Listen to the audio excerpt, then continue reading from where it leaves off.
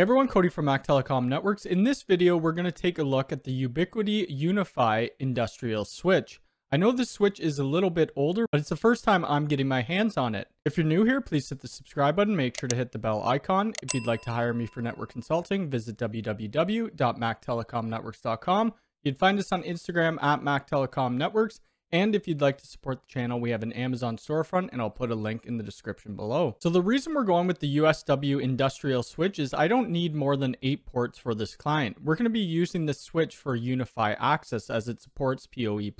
So now let's see what comes inside the box with the Industrial switch. And this is the Unifi Industrial switch. On the top, we can see the nice Unifi logo. And this material is made of die-cast aluminum with a black powder coat finish, and I really like the feel of it. The switch is fairly heavy. We're looking at 8.49 pounds. And then if we take this front cover off, we're going to expose the ports. I really like how Ubiquiti added these dust covers for our RJ45 ports. If they're not in use, we want to leave these dust covers in. And these 8 ports, they're all 1 gigabit PoE++. And then we have 2 RJ45 non-PoE ports that operate at 1 gigabit. We have a reset button. And on the side, we can see these holes, and this would be used for mounting the switch. And on the back, we have our power input. The only other thing that comes in the box is our power cord to power up the Industrial switch. Now let's go back to the computer and look at the specs of this switch. And that's what comes in the box with the USW Industrial switch. I really do like the feel of this switch, and we'll either mount it to a backboard or put it on a shelf in the rack. So now let's take a look at some of the specs. Like we've seen, there's 10 1 gigabit Ethernet ports. 8 of those ports are 802.3 BT PoE++. The total power supply for the switch is 430 watts. It's fanless with near silent cooling and has a wide operating temperature range, which we'll take a look at. The switch comes in at $499 MSRP USD. And here are our operating temperatures. So with the internal AC and DC at 450 watts, we could go anywhere between -40 degrees Celsius to +50 degrees Celsius. And with the internal AC DC power supply at 240 watts, we could go -40 Celsius to 60 Celsius, which is pretty hot. So these could be used in your attic space or, like it states, in an industrial unit. A lot of industrial factories have a lot of machines, which makes the environment pretty warm. And we could see that the max wattage for 802.3 BT per port is 60 watts. So now let's go ahead and get it adopted into my Unifi network controller and then look at the switch. Now we're into my Unifi network controller, and we could see the USW Industrial switch pending adoption. I'll click on the switch and then we'll press adopt.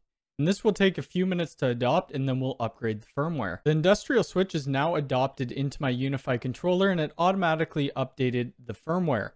So at the top, like any other Unifi switch, it's pretty much going to be the same. So the overview, we have our MAC address, we have the model, and then we have the version of firmware that we're running.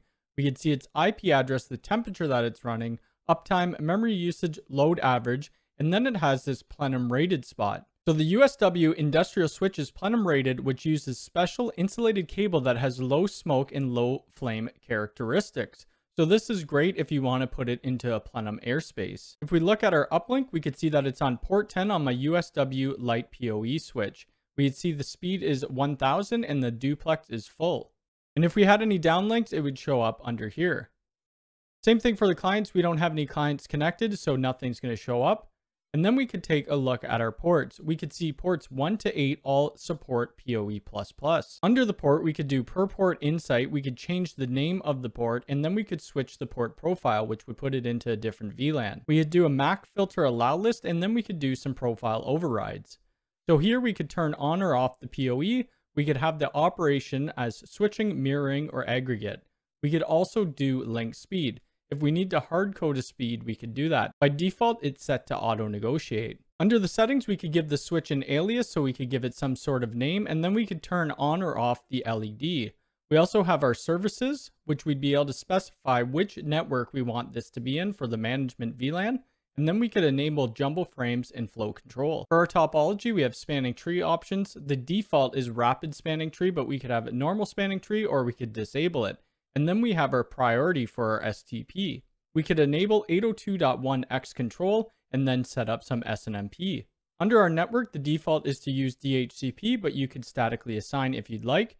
And then under manage device, it's the same as any other Unifi device. Under our tools section, we could open up a debug terminal, which would bring us to a command line interface.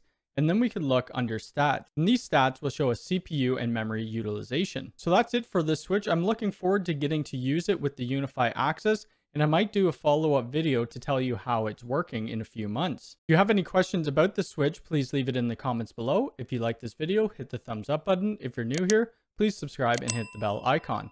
All right, thanks.